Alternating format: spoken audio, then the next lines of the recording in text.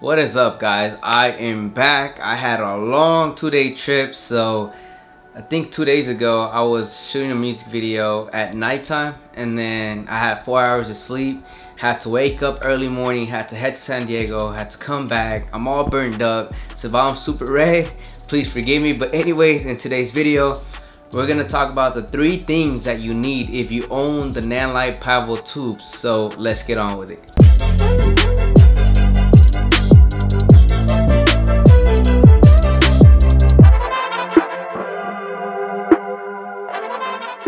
So now, what are the 3 things that you need for the Pavotubes? Well, let's start off with the first one. Now, before we get on with this video, I do want to say I'm not sponsored by Nanlite. Let's clear that out the way. So the first thing you need if you own a Nanlite Pavotube, now keep in mind, it does not matter if you have a 2-footer or a 4-footer. This goes for either one. But basically, it's a grip head and this stud right here. So you're able to mount the clamp that the Nanlite Pavotubes come with. So you're able to put it in here. Just kind of let me show you guys so you guys can see what I mean. Alright, and this is what the grip head will do. So you'll put it on a light stand, right? So you'll clamp it like that.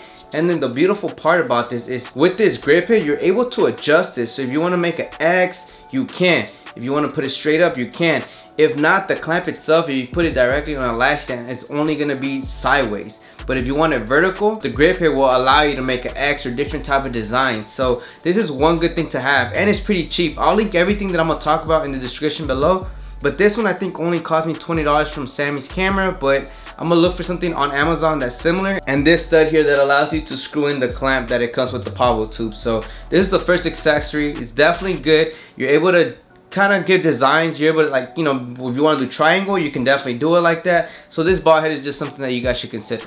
Now the next thing that you guys should own if you own the Nanlite Pavotubes, it's this one right here, which is a Nanlite double Pavotube holder, whatever you want to call this. So I'll leave in the description everything so you guys can go ahead and know what the name of this is. But basically, this is more of something pretty cool. So you're able to mount 2. I have the rest of them. One's over there and the other ones are over there. So I don't have 2 to show you guys, but you guys get the point.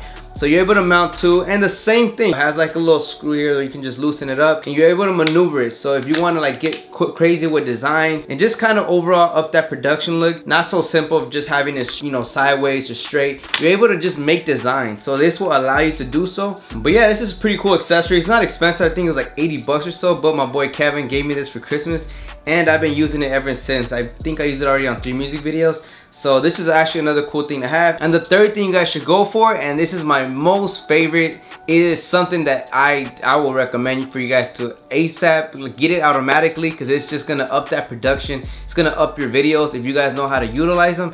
Is this Nanlite fabric barn door thing, whatever you want to call it. Okay, again, I'm gonna go ahead and leave that link in the description below.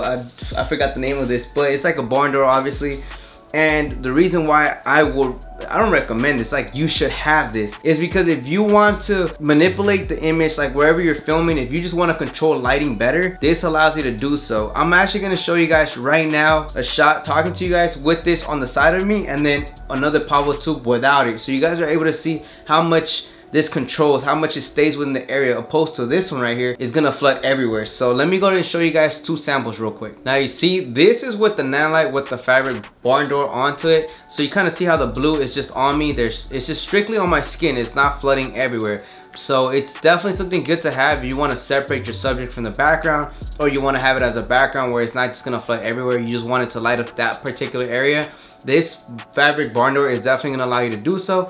And now let me go ahead and show you guys this Pavotube without the barn door, so you guys can see how much it's gonna flood everywhere. So 1 second. Now this image that you guys are watching is with the Nanlite Pavotube without the barn door grid. So as you can see, still hitting my face, but the background's lit up more. It wasn't like the previous image that the background stayed dark, it stayed the same. With this, it kind of just hits everywhere, so it's kind of bad. That's one reason why I would say if you want to up that production, the barn door is definitely going to help you just utilize the Pavotube a lot better. It's going to allow you to just choose what you want to select in terms of brightness and color and whatnot, and it's going to give you overall better control with the lighting. And that's pretty much it, guys. Those are the 3 things that I would recommend for you guys to go ahead and purchase. It's not expensive for each product if you think about it. I think the barn door grill was like $60. You know what, I'm not even gonna talk about the pricing. All the links are linked in the description below. I do not want to give you guys a false pricing, but just know those 3 things are definitely something that you guys should consider buying. For sure the barn door grill, the other 2 is more of if you guys want to go with designing and whatnot for the lighting. But anyways, that's pretty much it. If you guys like this video, drop it a like, comment, and subscribe. You already know we always say those 3 things at the end of the video, and I'll catch you guys on the next one. Peace out.